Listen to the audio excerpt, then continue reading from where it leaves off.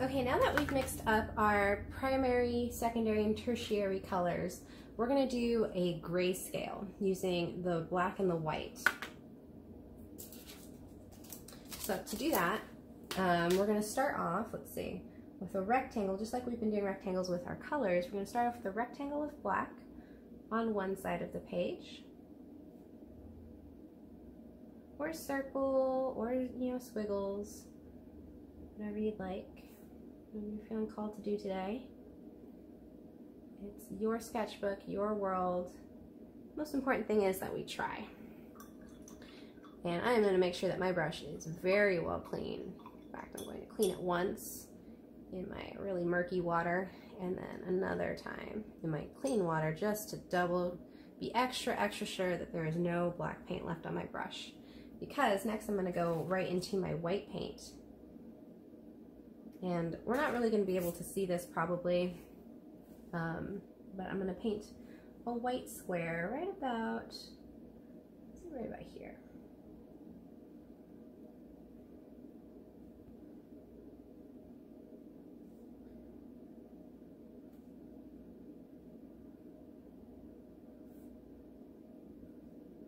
There we go. All right, give that a good rinse off, and a good rinse, extra rinse. Okay, so now we're going to do basically the way we did with our color spectrum, but we're just going to be using black and white. So we're going to be mixing black and white together in different quantities to get different shades of gray. So to start off, I'm going to use this palette here. I'm going to, let's see, get about equal parts white and black, and kind of a lot of both. So good dollop of white right there. And of course, cleaning my brush very well between, because if I get a little bit of white in my black, or I get a little black in my white, then I won't have like a good strong black and a good strong white anymore. I'll just have sort of a new shades of gray. And so I want to do all my mixing in a mixing palette like this, and not with my raw colors here. So I'm going to pick up a good dollop of black, not that much, equal to the white that I had here. And I am just going to mix these two together real well, hopefully to get a good middle gray. Nice, good gray here.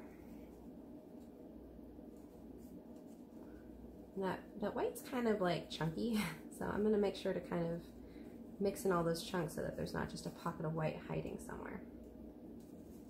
Okay, that looks pretty good. All right, and then using that middle gray, I'm going to try to find right in between these two rectangles and paint that middle gray right here.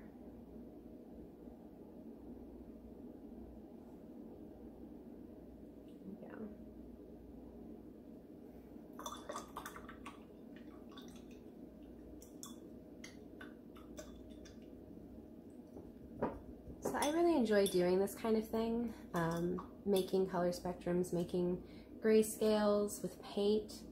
It kind of feels like the same kind of joy I might get from putting together a puzzle, just finding the way things fit together really well. So things like mixing the right amount of black and white to get a middle gray, and what we're going to do next is pick up a bit of black here and try to match that amount of black with some of this gray that we've already made to get the middle black and gray, darker gray of course than what we had here, because we're mixing more black with it. And so I like this because it's just a little bit of like trying, guessing, seeing what happens, making adjustments. I really like that kind of process. And I hope you do too, because it's quite gratifying. So I just got like a little bit of black and I mixed it with the gray that I made. And I got this darker gray here that's just gonna go right in between my black and my gray. It's pretty dark. There we go.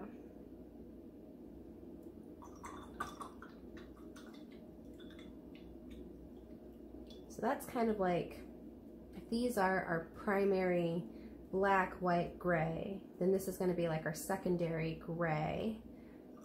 There's not a lot of words for gray until you get like really creative, you know, like cloudy sky or whale, brushed metal. So we're just going to call them middle grays, I guess. We can come up with names for them. So now I'm going to come up with a gray that goes right in between here, and I'm going to do that by using this gray and mixing it with a bit more black. So here's, I'm just going to kind of pull it a little bit away from where that gray is so I don't mix it up too much on the palette, and I still have some of that middle gray left. And then I'm going to pick up some of the gray I made. So that was the black in this gray, made this gray. Now I'm going to mix this gray with more black. And it's basically going to look pretty black, but not as black probably as black from the tube. Pretty close though. I'm just going to go ahead and paint that right in.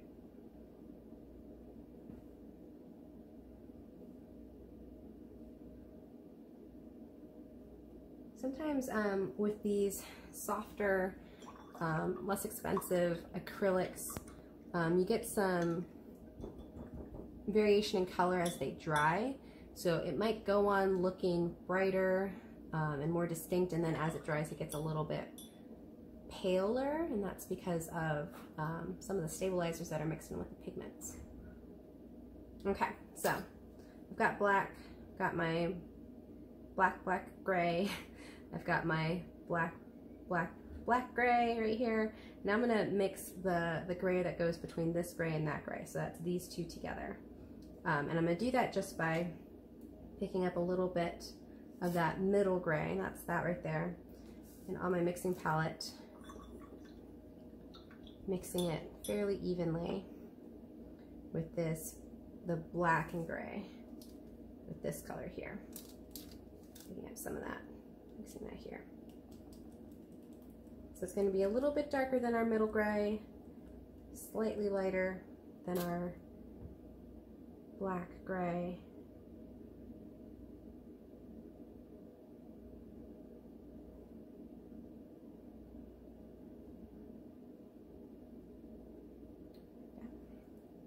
All right. So that's going to be our spectrum of black to gray. Now we're going to do a spectrum of gray to white. And it's basically the same thing that we've been doing. Mixing the gray, different quantities with white. Okay, so first we're going to start with, let me turn my palette over, we're going to start with just some straight up white, right there.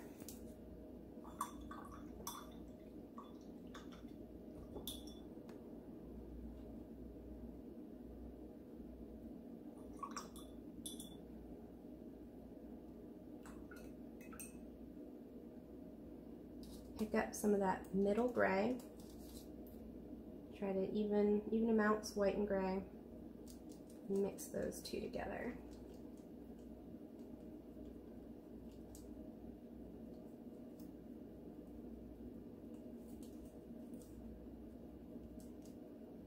And this is the gray that's going to go pretty much right in the middle, right in the center between the middle gray and the white.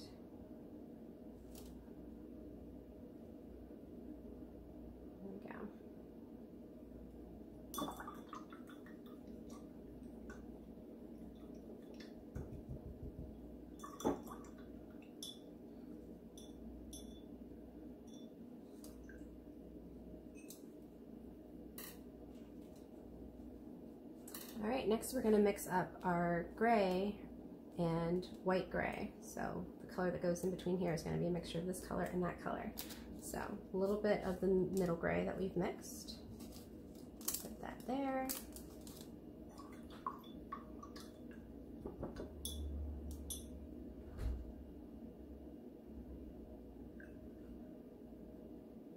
pick up some of that white gray we just made. Right on top. Mix it up. Alright, and then we're just going to go in a little bit darker than the white gray, a bit lighter than the middle gray.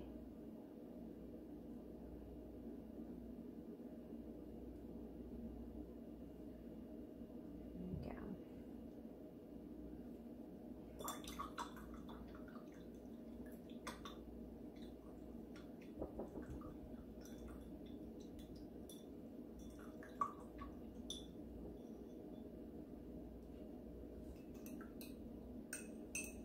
Okay, and then for our final mixture, we're going to mix this white with this very light gray that we've made, hopefully to make an even lighter gray.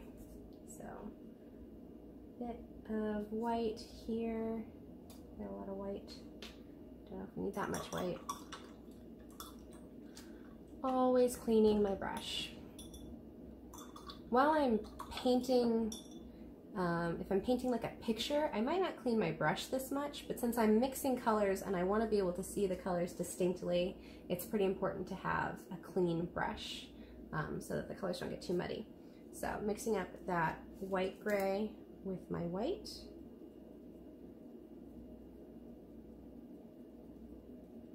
It's that chunky white, so I'm just going to try to mix in all those chunks.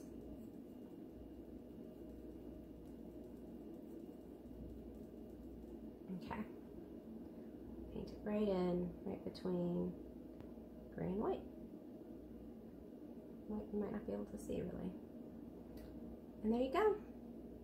This is our grayscale. It is a 1, 2, 3, 4, 5, 6, 7, 8, 9 square grayscale. We could go more, you know, we could do the mixture of white and light gray here. We could do more mixtures here. We kind of got the blacks pretty solid, but we could certainly do more with the whites. It's kind of up to you how many times you want to be mixing, how experimental you want to get. But it's just kind of to give you an idea of both like if you're painting a picture, say you're painting a picture of a gray whale, and you think like, okay, I think my gray whale is going to be a gray like that, then you'll know that you'll need to first mix equal parts of black and white, and then mix equal parts of the gray that you make from that and the white to get this one. So this kind of helps you figure out your mixture quantities, this grayscale here for the future. Or if you want something in between, then you know like you'll need to mix a little bit more white.